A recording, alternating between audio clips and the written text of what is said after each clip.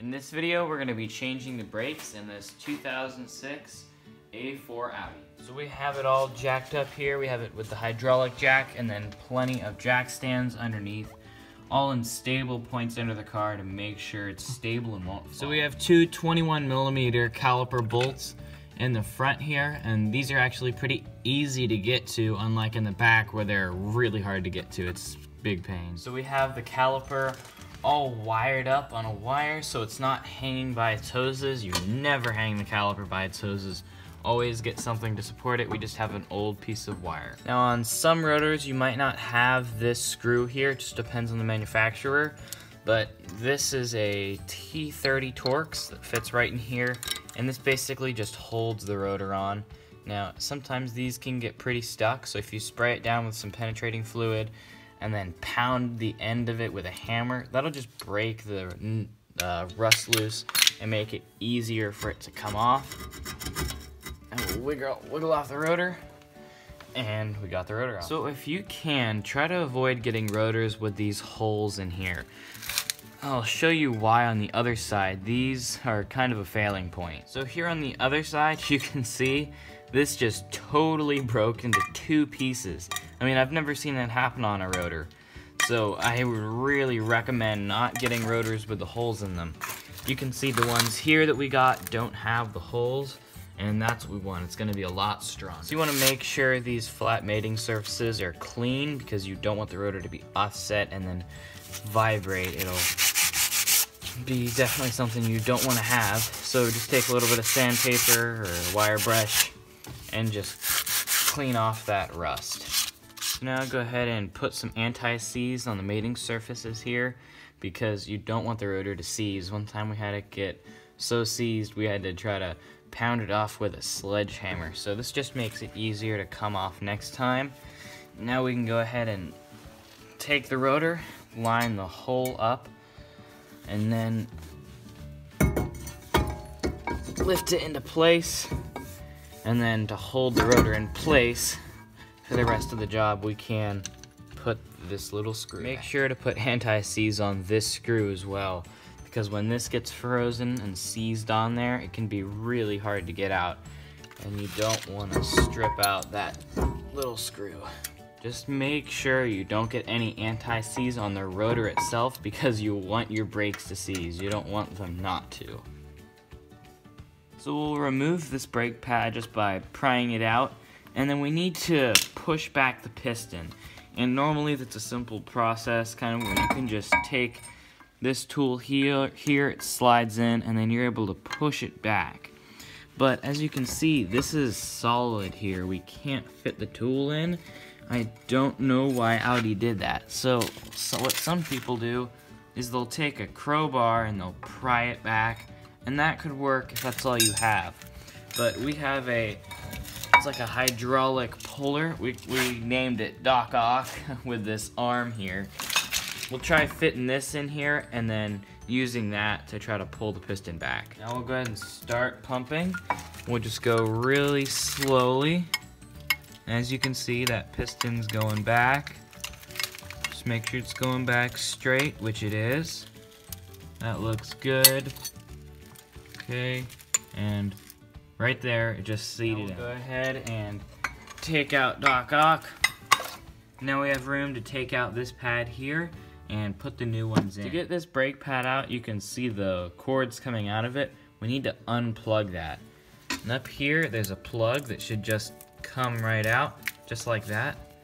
And now, we should be able to try to wiggle this loose. So what you'll need to do on the brake pad on the car is, this is the new one, there's a little tab here, and what we'll need to do is lift that up. And you can see there's a slot right here that will sit in.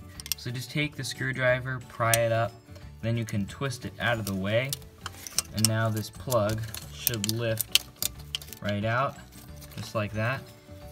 And now we should be able to take the brake pad out the rest of the way, just like that, and then feed the wire through.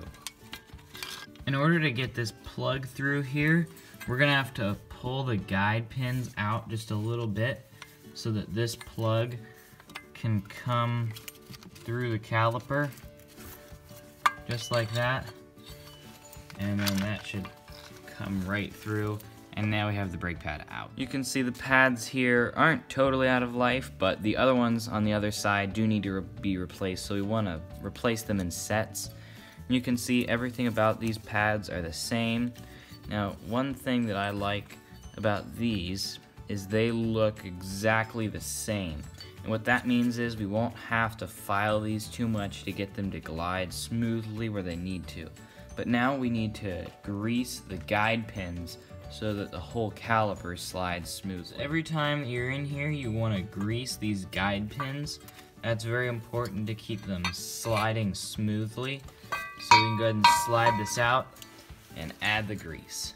So now we'll wipe down the guide pins here just to make sure we get everything nice and clean.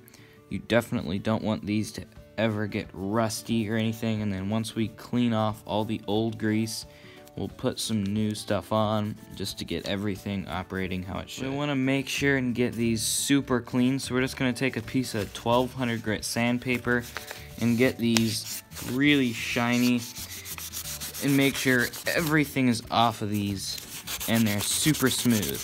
You can see this one looks much cleaner than this one.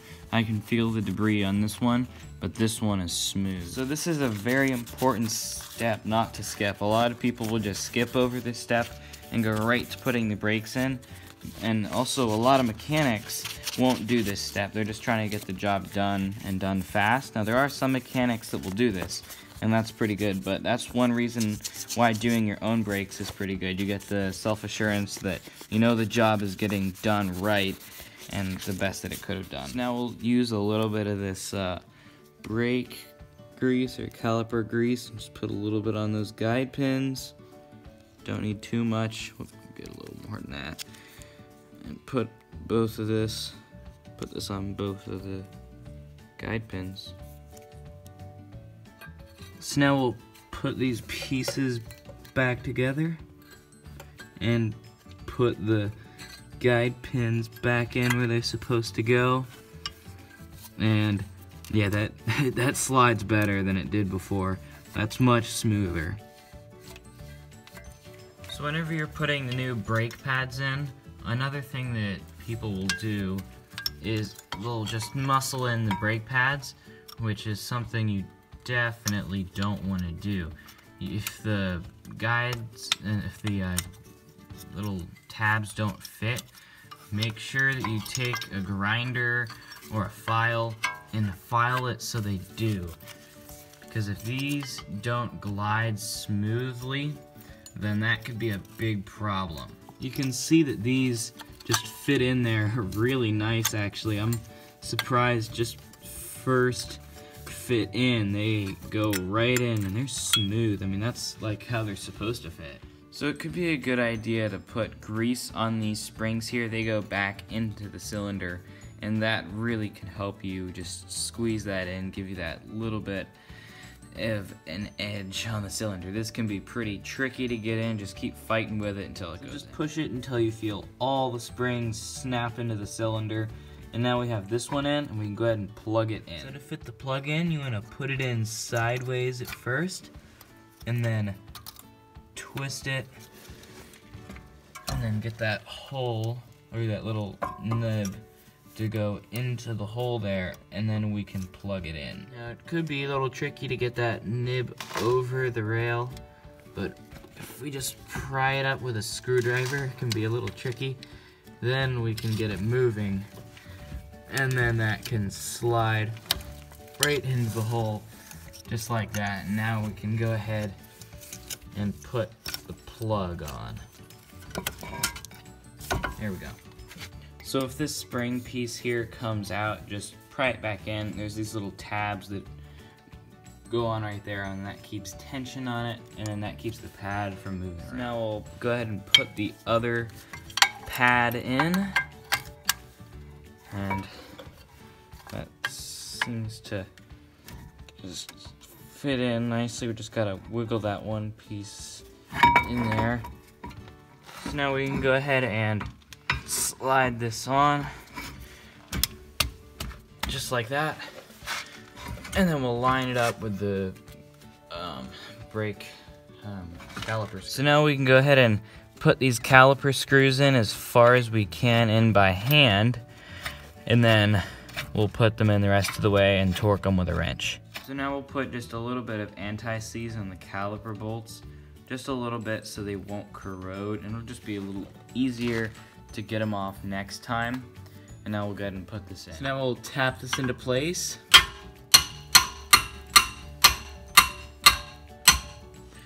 And you'll see some rust dust falling. Just be sure not to breathe that in. It's not good to breathe that stuff in. So you want to put these in as far as you can by hand, and then put them in the rest of the way with the ratchet. You just want to make sure you're not cross-threading threads. Now we'll go ahead and tighten up the top bolt here.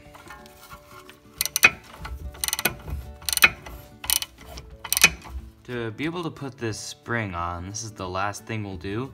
We'll put it in place once we have the whole assembly bolted in, and then we'll push on the brake, and that'll just compress everything and give us more room. And now we have that on just enough that we can tap it into place, just like that. And now that's seated in and it's in place. So when you put the lug nuts on, make sure they go in as far as you can by hand. Of course, you never put these in with an impact hammer. You always put them in as far as you can by hand. And then with the breaker bar, and then you do the last step with the torque wrench and torque them. And then whenever you tighten this up, do it in the star pattern so the wheel seats on evenly. It's very important. If you don't do it in the star pattern, the wheel could sit on cockeyed, which is definitely not what you want. Now that the car is down on the ground, we can go ahead and torque these in a star pattern to 88 foot-pounds, and then take it for a drive and double check them just to make sure they didn't back out, because sometimes they will.